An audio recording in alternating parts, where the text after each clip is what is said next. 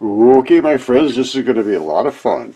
This just came out 2/22/22, just a few days ago, and the dark side of online space disinformation about physics, combating physics falsehoods.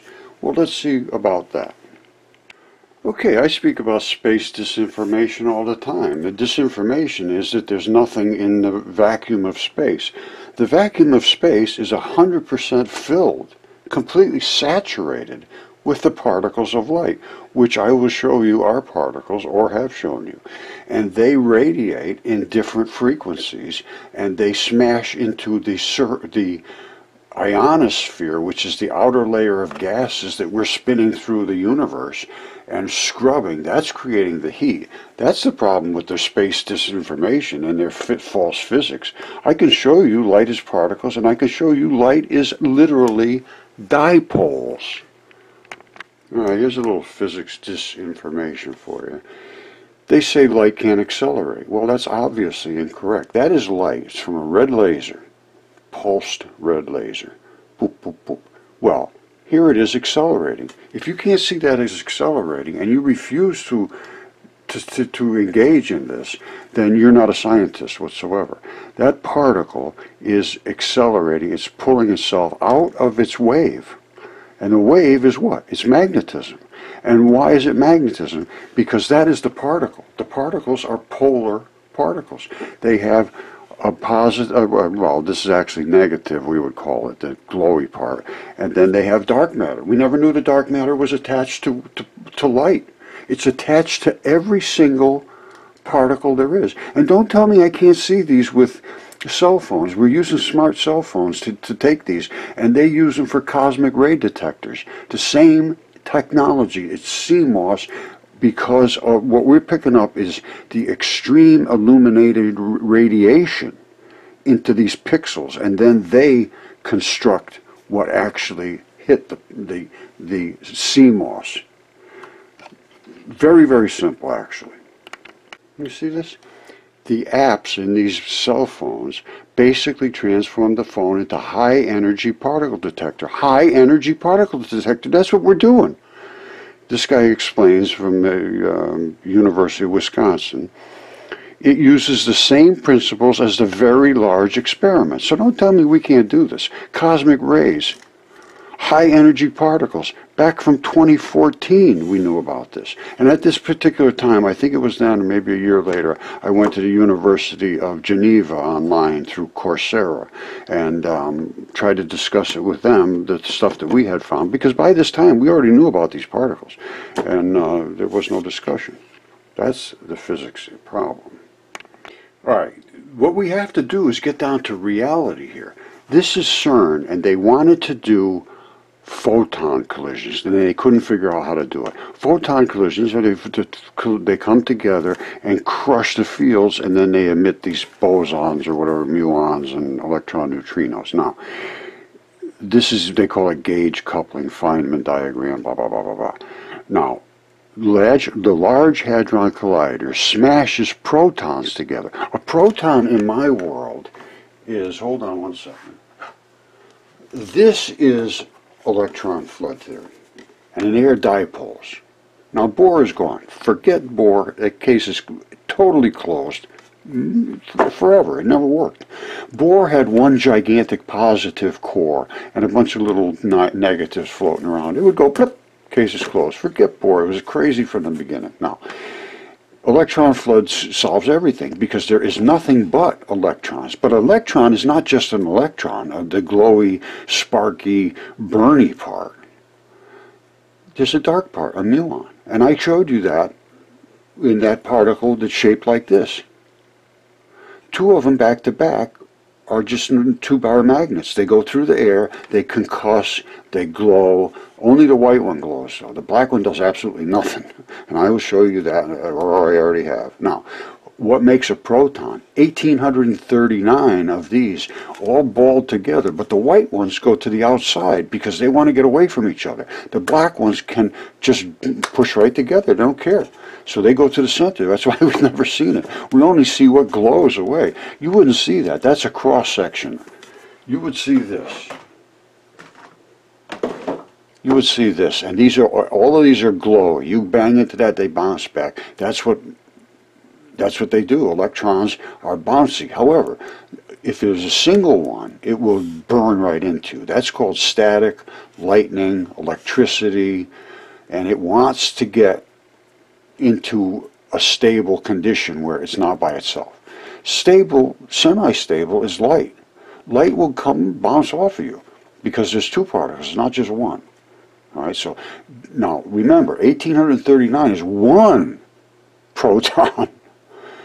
This is what they're doing. They're smashing 100 billion protons together at the same time.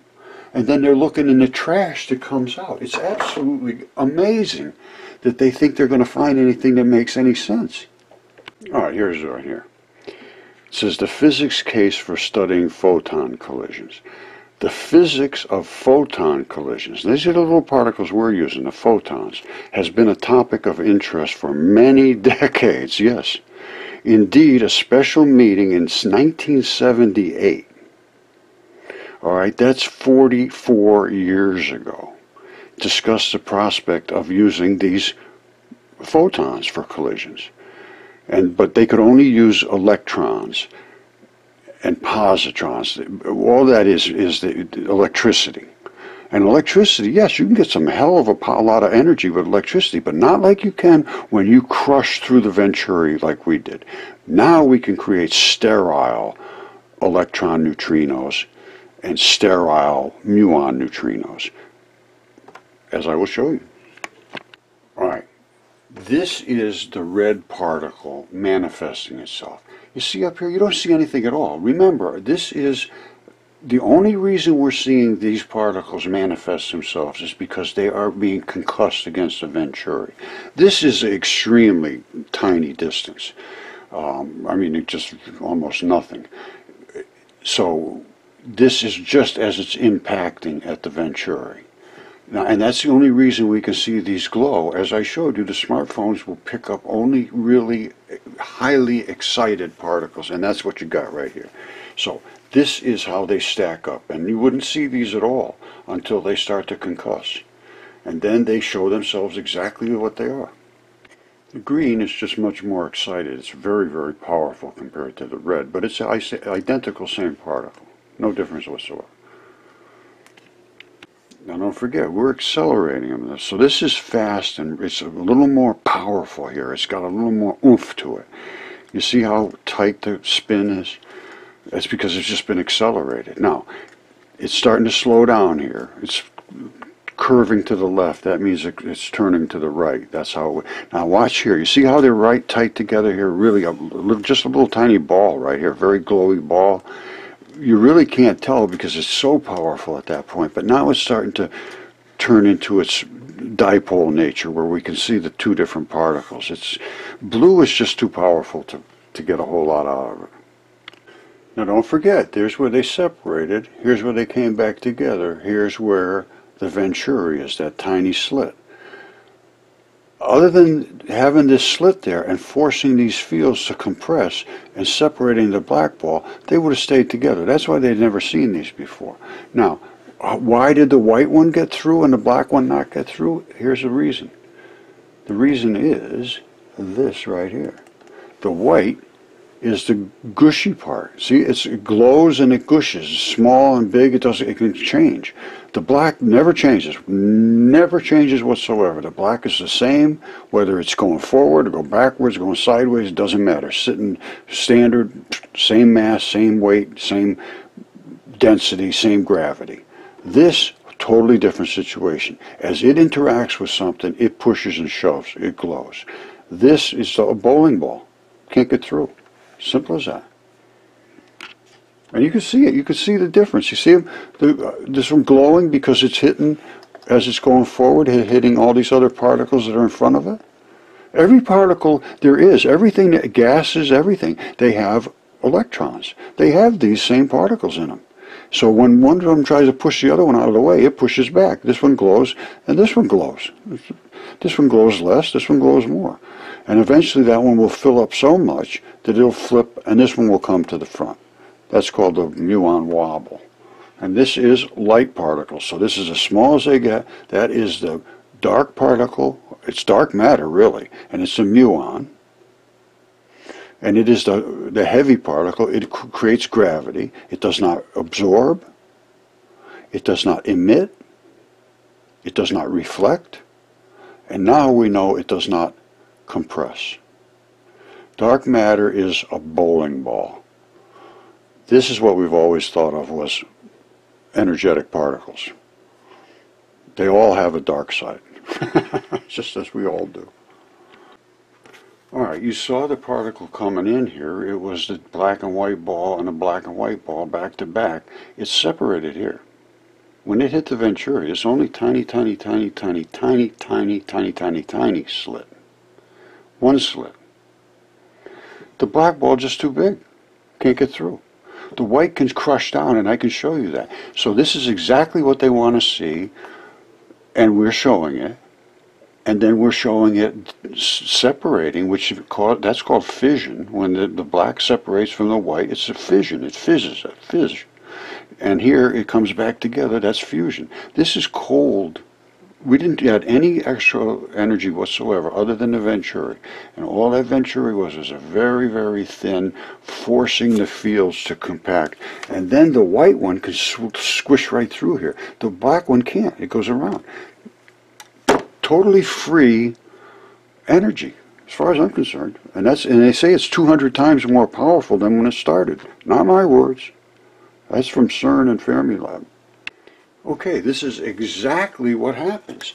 The light has virtually no power whatsoever here. It's just a red laser light. By the time it hits here, look at the increase in power. This is radiation backwards. That's called reverse EMF, electromotive force. It's pushing against the particles. You can't even see them because they just don't have enough energy. This makes them so energetic you can't miss them. You don't see those coming here, but they're all over the place. This one you see because it's right in line with the Venturi. That's the whole idea. That makes it so energetic that we can pick it up on these cell phones. And you could do the same thing, but you don't. It takes hours and hours and weeks and days and years to get this kind of result. This Venturi was so tiny, the black balls can't get through. They go around and they reattach here. Cold fission, cold fusion, in between extremely energetic particles. Okay, so we're dealing with false physics. Let's start from the beginning. The universe is completely saturated with these particles of light. They are emitted from the sun. At the corona out here, it's millions of degrees. The sun's surface only 7,000 because it's scrubbing out here. Same thing with us, 2,700 out here, 100 on the Earth. In between is a bazillion particles of these. So we know we can accelerate light. We know light is a particle. We know it is a dipole. And as I will show you, or have, it is formed basically like this. Two of these side by side. And when they concuss, they glow. And this is how they concuss. They come through the air, just like this. And the white ones, which are the glowy ones, they push against the other ones. That's what forms it into a circle. That makes it forced into a circle. And as the leading one charges up, it flips. Let me show you that, because we also captured that. So don't forget, I'm saying that light is a particle. It is a dipole. It has dark matter, it has white matter. The white matter is the glowy part and can squish through the Venturi. The black particle is too big to get through. Let's examine this a little further.